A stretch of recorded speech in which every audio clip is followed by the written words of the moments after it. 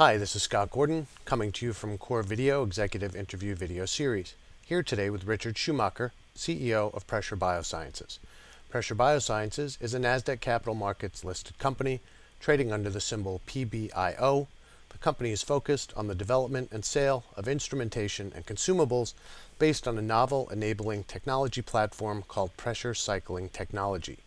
PCT uses cycles of hydrostatic pressure between ambient and ultra-high levels, up to 35,000 psi and greater, to control biomolecular interactions. PBIO currently holds 24 issued patents covering multiple applications of PCT in the life sciences field, including genomic and proteomic sample preparation, pathogen inactivation, the control of chemical reactions, immunodiagnostics, and protein purification. PBI currently focuses its efforts on the development and sale of PCT-enhanced biomolecule extraction and enzymatic digestion products designed specifically for the mass spectrometry marketplace, as well as sample preparation products for biomarker discovery, soil and plant biology, forensics, histology, and counter-bioterror applications.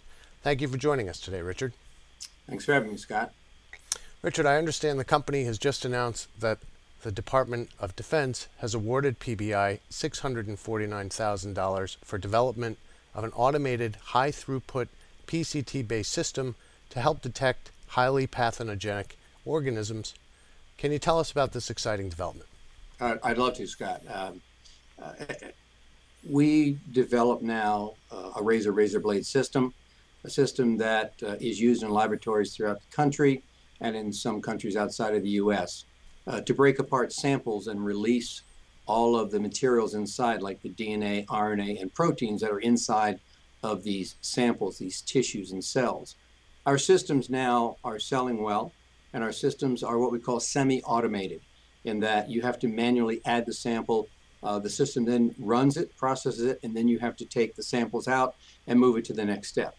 What the Department of Defense has asked us to do, first with the phase 1, which we completed last year, and now with the phase 2 grant, is to automate this system so that it can be used for two things. Number one, out in the field where it's portable and can be taken out into the field and perhaps run off of a Humvee or a Jeep, and also to make it more highly throughput so you can run many more samples and make it fully automated so that once you add the sample to it, you walk away, and when you're done, the sample has been completely processed and it's ready for the analysis that happens afterwards.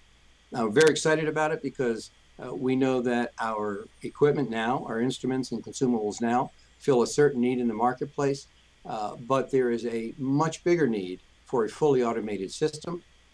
With the help of the Department of Defense in developing this system for them, we will have rights to all of the intellectual property and rights to the equipment once it's developed, and we expect to bring this out and adapt it, which we think we can do very easily to make it available to the laboratories in the U.S. and the rest of the world. I see. I should add, Scott, that it's non-dilutive financing, which is always nice for shareholders to hear.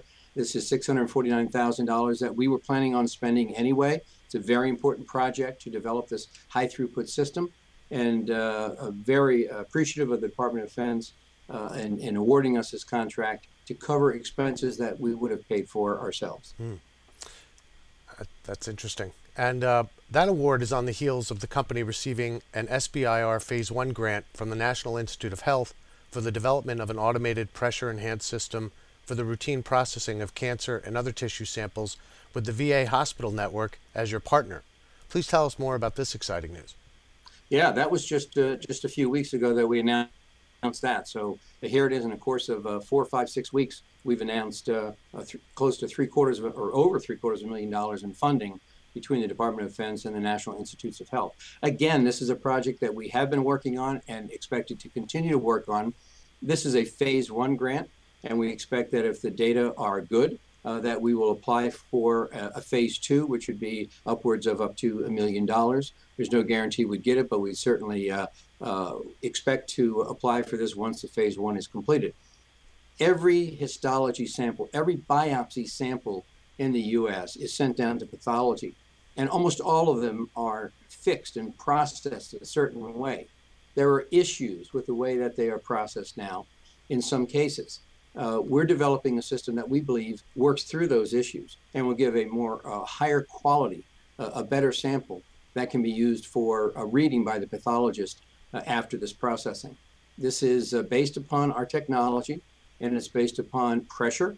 And we're also working this out with our collaborators at the VA Hospital Network, who have developed a number of procedures and of course, do a lot of biopsy testing and reading. And using them as our collaborators, we feel very, very optimistic that we will be successful in developing the system that NIH has asked us to work on. Outstanding. I want to thank you, Richard. That's all the questions I have for you today. We've been speaking with Richard Schumacher, CEO of Pressure BioSciences.